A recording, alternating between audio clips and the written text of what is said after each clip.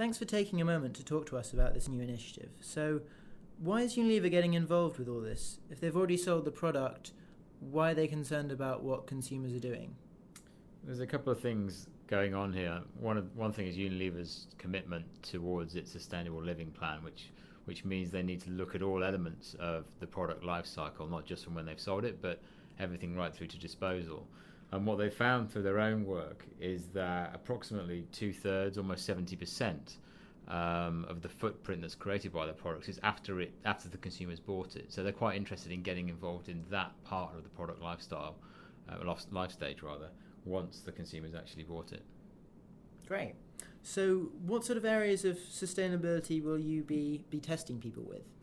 At the moment, there's a specific focus on 2 challenges for the next 2 months. So in November, they're looking particularly at food waste, and particularly in November, the element of food bills. So one of the targets that we're going to be giving the families to look at is to be able to reduce their food bills by around 15%. Then in December, the second area is household rubbish, and obviously within that food waste. And we're asking the families to reduce their waste in December by about 25%. After that, there'll be 3 challenges given to them in the new year, but we haven't yet decided what they're going to be. Probably other parts of the household, other parts of the sort of sustainability footprint that happens in the household. Great.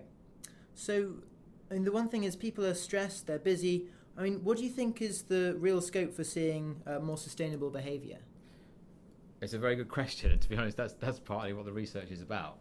I think 2 things we're really looking at to demystify, I guess, during the process.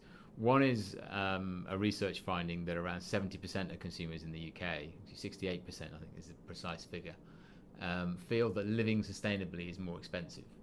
And clearly, if you're not wasting food, that's less expensive. So there's a fairly simple thing that we're trying to outline for consumers there.